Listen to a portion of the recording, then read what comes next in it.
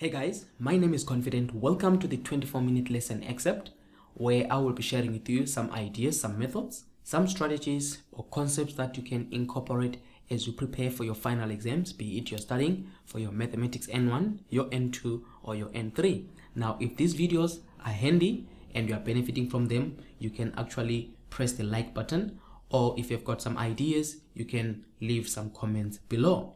If you also like to be notified of extra videos every time we post them, you can subscribe to our channel and then you'll get some notification every time there are new videos. And also, if you are interested in some of our resources, be it textbooks and some videos, you can check this at the end of this video. We will send you some information. Now let's check this concept out. Hey guys, I wanted to bring this word problem for you as you prepare for your final exams in your mathematics N2, and word problems sometimes can become tricky, and if you analyze them properly, some of them are simple that you can actually get all the marks. Almost all the word problems that I usually see in your mathematics N2 are between 3 and 4 marks, though sometimes it looks like there's a lot of working involved, but if you feel like you can go for it, I will encourage you to go for it. Now, most students usually ignore this part, but it's a section sometimes that is very simplified, but I encourage you to do it after you have done all your curriculum and do these just before your final exams. Now, another thing that I always advise, don't dwell much in your final exam on this word problem. You find a student now spending 30 minutes just trying to figure out what's happening, and two things are going to happen. You're going to lose time. Remember, you lose a track of time trying to solve it, and which means you're not going to finish your exam. Secondly, you're going to get mental fatigue, because the more you try it and the more it gets complicated, the more you get tired. So the time you reach the other sections, your mind will already be tired, meaning you'll be now able to, meaning you'll be prone to make errors, to make wrong calculations, and you're panicking because time is no longer as enough as you think, as you started, because you'll be seeing that time is now you're out of time for your final exams. So don't become too sensitive on these 4 marks. Leave it if it's complicated. Come back to it after you have finished the whole exam. I hope this was a good hint for you. Now let's look at this question. It says a bag contains 60 green and white balls. Okay, 60 green and white balls. So here we have a bag. Think of a bag like this. Inside this bag, you have got some balls. They say it's green, so it's like you're having this. I hope this represents my green. So there is a bag. It got 60 of these balls, and also it has got white balls. So we have got also white, so it's 60 green and white. We are not told, don't say that there are 60 green only. You see, that is where they want to confuse there. So you might think that it says there are 60 green and white balls. No, there are 60 green and white. So this statement on its own is like this. What is 1 is 60, and then this is, you must be read as one thing, 60 green and white, not 60 green and white balls. So in this bag, you don't know how many of the 60. So in total here, you have got 60 balls. All right. In total, you have got 60 balls, and these balls, you have got green here. All right. They are green. So for green, we will use G. And then there are white balls, which we're going to use the word W. You'll see why I'm saying that. So a bag contains 60 green and white pool balls. Then it says twice the number of green balls is 9 more than white balls. So this statement already can form a mathematical statement, but we'll come back to that. Then it says calculate the number of green and white balls respectively. So let's start with the first simpler equation. Now, most of these questions like this are simultaneous equations, because if they don't give you the normal simultaneous equation or simultaneous equation, it means they will give you a word problem, which in a way they are testing you if ever you are able to solve simultaneous equations. Now if they bring both, which means they wanted you if you're not ready with those equations, you lose some more marks. Now a bag contains 60. See, so inside this bag there are 60. So which means if I take green balls, which is my G, I add them with white balls, which is W, I must find a total of 60 balls. So that is the first equation there.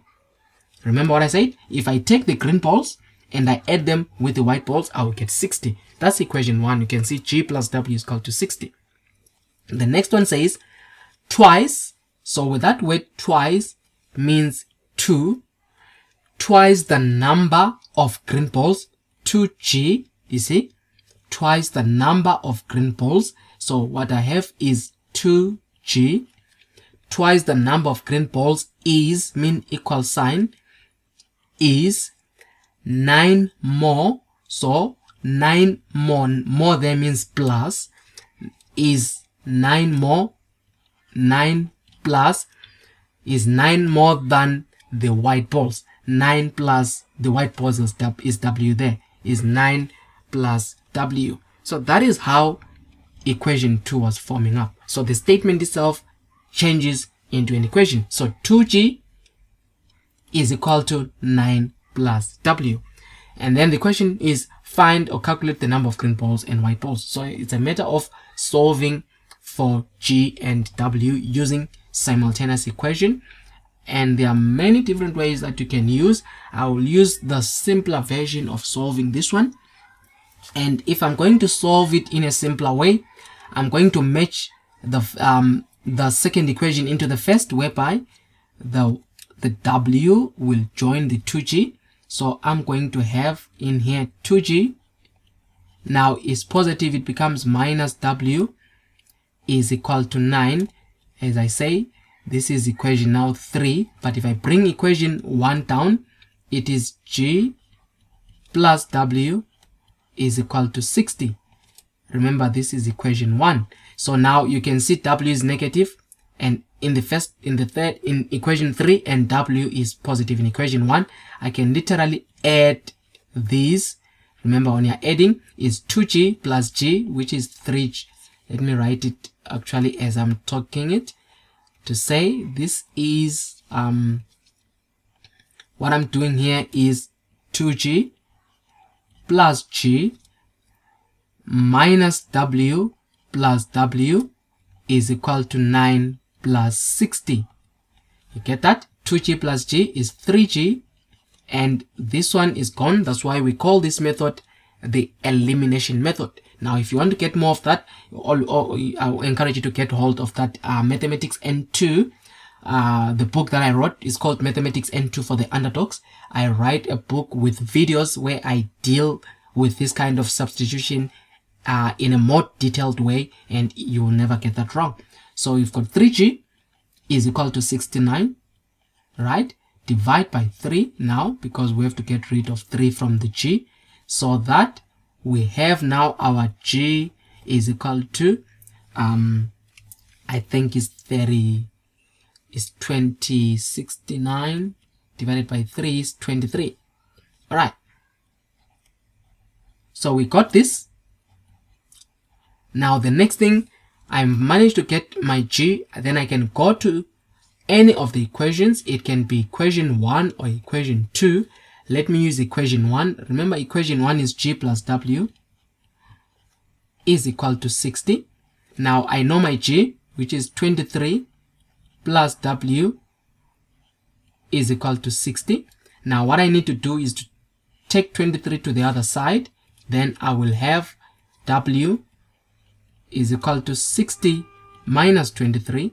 And then my W there will give me, if I do that, 60 minus 23 is equal to 37.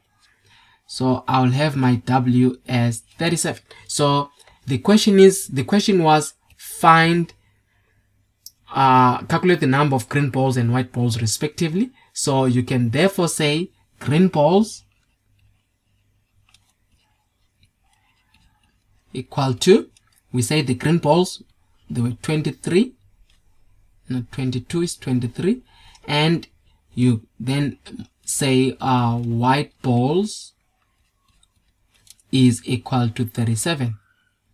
And you can actually test it to say, they say it when you add these balls, they are 60. So if you say 23 plus 37, it simply give you 60. This is not a way kind of proving, but you can't test it like that, because if you are wrong in interpreting your equation, the answer will still be wrong. But this is just trying to see that you didn't make some silly errors in terms of the word 60 there. So that is how you could have solved this. Now, I hope this was of benefit to you. Remember to like our channel. Remember to subscribe to our channel so that we can post more of these videos. Remember to also forward or share this channel with your friends as well as your colleagues. It will also be able to assist them. Now, if you want more of this information, I've got a textbook that I have written called Mathematics N2 for the Underdogs.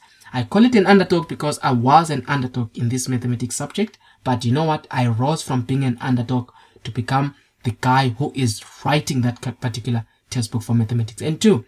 The good part about it is already coming from a person who struggled with maths, who had a tough time with maths, and the examples and the way I teach it already consider someone who is average or even below average in their maths. So it will be able to take you from that point where you feel like maths is impossible or maths is difficult, to simplify it in a way that will make you pass your exam without any much difficulty. Just check the resources at the end of this channel, and I hope they'll be of assistance to you. Thank you.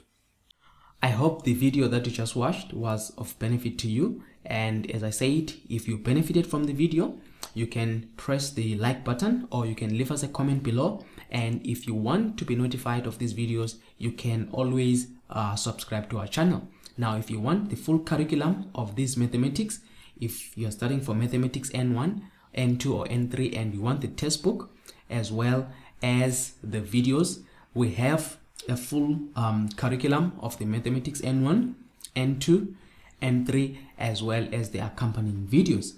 We also have videos of the previous question papers, the latest papers that were written in video form. These question papers can assist you as you prepare for your exams. We also have PDF version of the previous question papers that were written since 2014 until now, and if you want them, you can check all the information from our website, and trust me, these will become very handy to you. We sell them at a very discounted prices, and it is worth the try. Thank you.